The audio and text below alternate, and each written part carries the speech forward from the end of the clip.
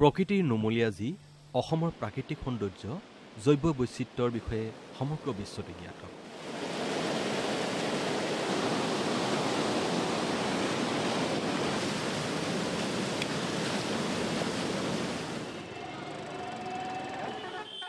অসমীয়া সমাজ আকৌ গঠন হৈছে একাধিক জাতি জনগোষ্ঠীৰ সমাহাৰে।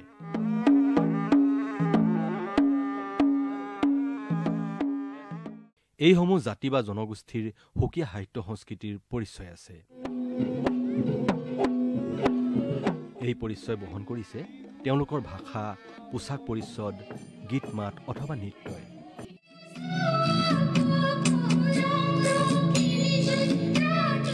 খাদ্যৰ ক্ষেত্ৰতো অসমৰ জনজাতীয় সমাজখন সমানেই বৈচিত্ৰ্যপূৰ্ণ। অসমৰ অধিকাংশ জনগোষ্ঠীয়ে প্ৰকৃতিৰ বুকুত সহজে উপলব্ধ ঔষধি গছ লতিকা নিজৰ খাদ্য হিচাপে গ্ৰহণ কৰে।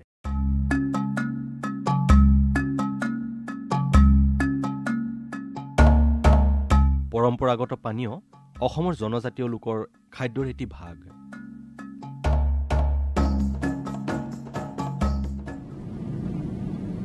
আমি অসমৰ একমাত্ৰ পাহাৰীয়া জিলা ডিমাহাছাওৰ সদৰ হাফলঙলৈ যাত্ৰা কৰিছিলোঁ।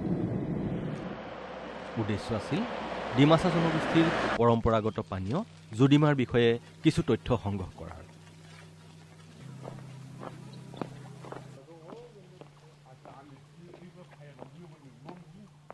জুডিমা ডিমাছাসকলৰ পবিত্ৰ পানীয়। সুখ বা দুখৰ প্ৰতিটো মুহূৰ্তত বা উৎসৱ পাৰ্বণত জুডিমা অপৰিহাৰ্য।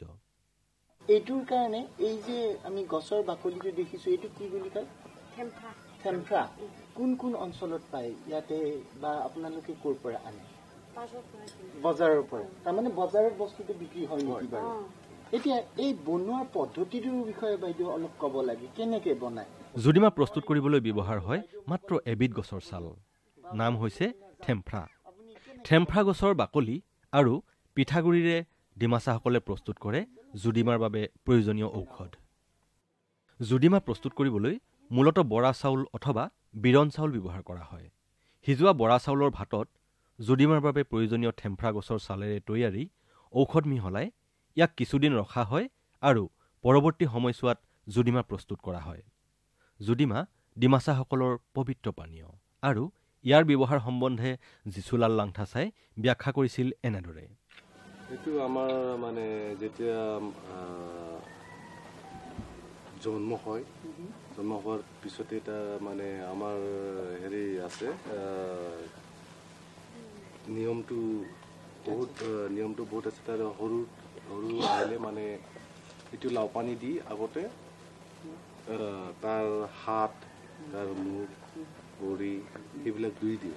এই লাও পানী দি জুডিমা আৰু আমাৰ বিয়া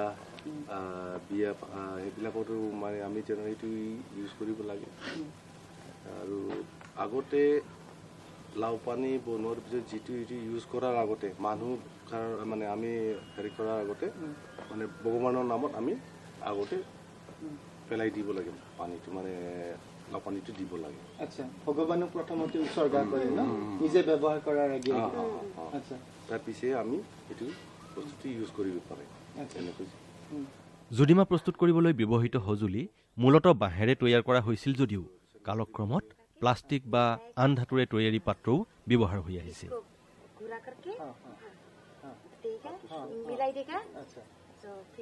पैकेट में होने से पैकेट में रखेगा, प्लास्टिक में होने से प्लास्टिक में, तो बाद में 2-1 दिन लगेगा। মাত্ৰ এবিধ গছৰ ছালেৰে তৈয়াৰী জুডিমাক বিশ্ব দৰবাৰলৈ নিয়াৰ প্ৰয়াস একাংশ নেতৃস্থানীয় ডিমাছা শিক্ষিত লোকে প্ৰচেষ্টা গ্ৰহণ কৰিছে আৰু ইয়াৰ অংশস্বৰূপে এতিয়া হাফলঙত অনুষ্ঠিত কৰিবলৈ লৈছে জুডিমা ফেষ্টিভেল।